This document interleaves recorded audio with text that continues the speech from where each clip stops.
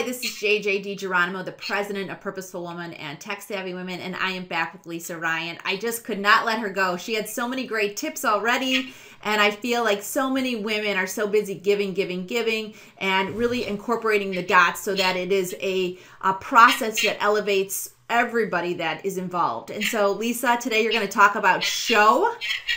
Yes, what happens when you show gratitude? The S is for the self. When we start to look for the things that we are grateful for in our life, it changes our perspective and gives us a much more positive outlook. The H is there are actually health benefits. Not only less stress, I think we can all use that. It also helps with our immune system, the performance of our heart, and there's a huge physical benefit to being grateful. The O being our relationships with others, whether it be your spouse, your kids, your colleagues at work. When we verbalize our appreciation for them, it makes a difference because most people that I know anyway have failed mind reading 101. So it's important to share that.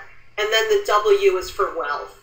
Not only does it help us in our own personal abundance and prosperity, but like we looked at in the thanks step in the last video, it helps us to create that culture of appreciation in the workplace. I love these steps.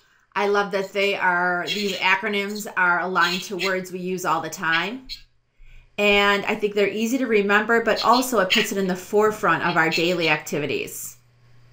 Right. And that's the way that I remember things. It makes it easy. And when you can show thanks, it will absolutely transform your life. And I guarantee that. I love it. And for all of you listening in and loving what you're hearing like I am, make sure you visit Lisa's site, Gratitude, where she not only has an overview of these programs, but many more. And you can see all the fabulous companies she's worked for and how much she has to offer all of us that are looking to have more impactful relationships and more positive energy as they share gratitude in their lives.